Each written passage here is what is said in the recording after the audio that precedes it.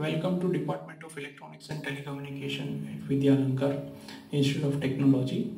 In this department, we have taken this new initiative to start our own YouTube channel. In this YouTube channel, we are going to upload all our experiments video, value-added course video, or any other important videos. This material will be available to all the students in Mumbai University, and this material will help students to enhance their learning not just in their classroom but even outside the classroom. I hope that everyone will like this our effort, and in case of any query, comments, anything, they can put it in comment box. Thank you.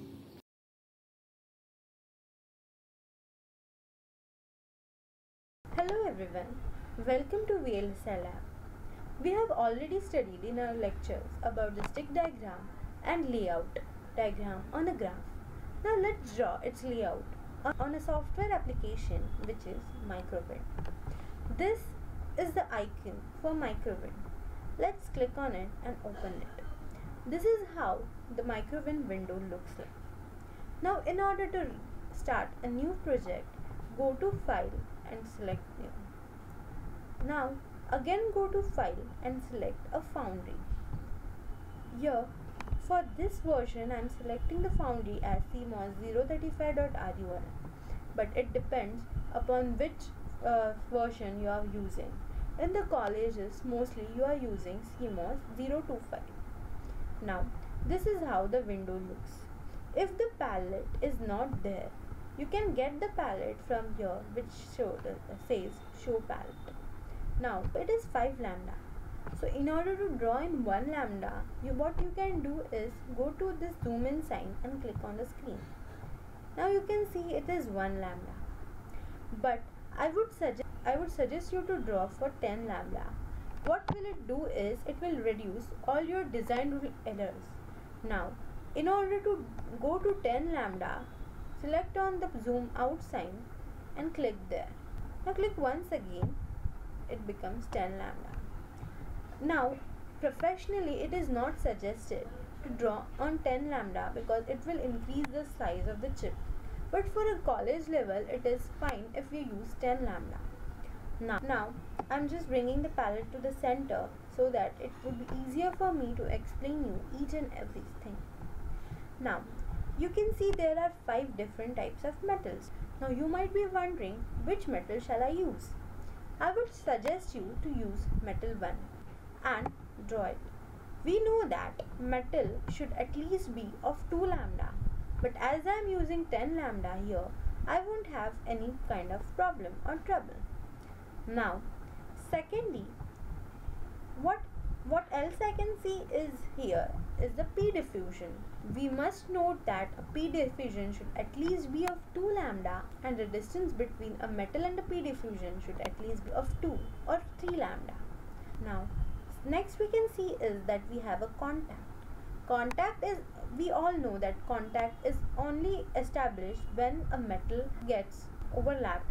We know that contact should be a square having a side length 2 lambda, and distance between the contact and the metal or the diffusion should be 1 lambda. So we have an N-well. We all know that N-well should at least be 6 lambda on all sides of the metal and the P diffusion. Next we can see that there is a polysilicon.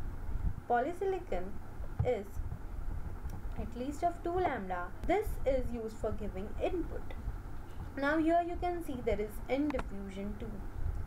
N diffusion should also be of 2 lambda at least. Now let's give a out, and we should note that the distance between the metal and the N-well should also be at least 2 lambda. As you can see that I have already given the contact, and now let's see do we have any design rule check errors. To check that, we are going to click on this icon here. As you can see, there is no design rule error. Here you can see that these signs help me to adjust it wherever I want, so there are no errors. Now let's give the input and give the output and see how we are going to do that. I've told you about all these things. Here you can see this arrow going upwards and in blue color shows VDD.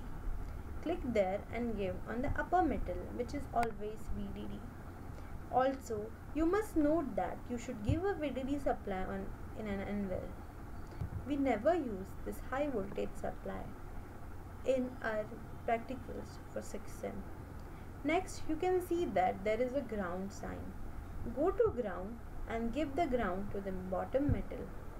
This gives VS. Now, there are two clock type of signals. This is pulse signal, whereas this is clock signal.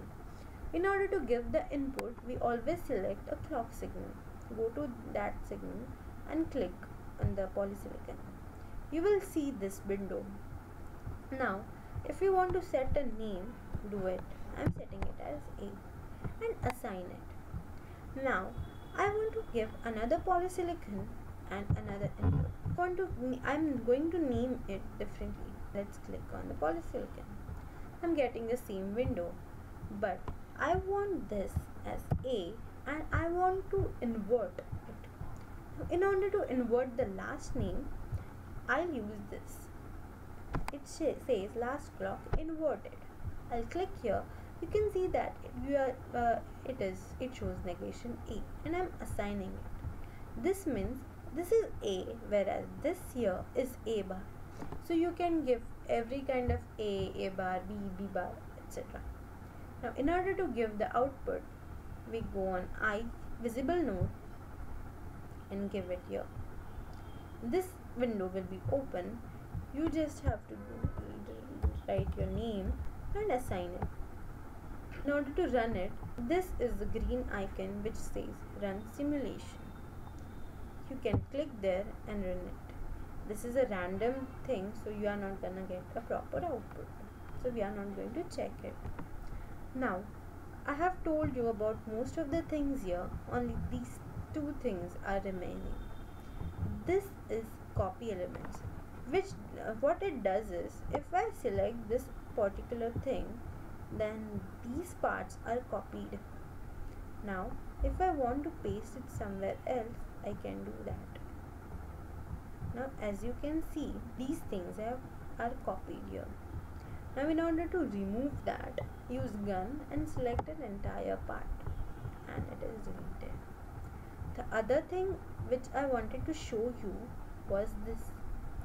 It is a stretch and move. It happens sometime that you have done a mistake and you just want to move it downwards or upwards or whatever you want.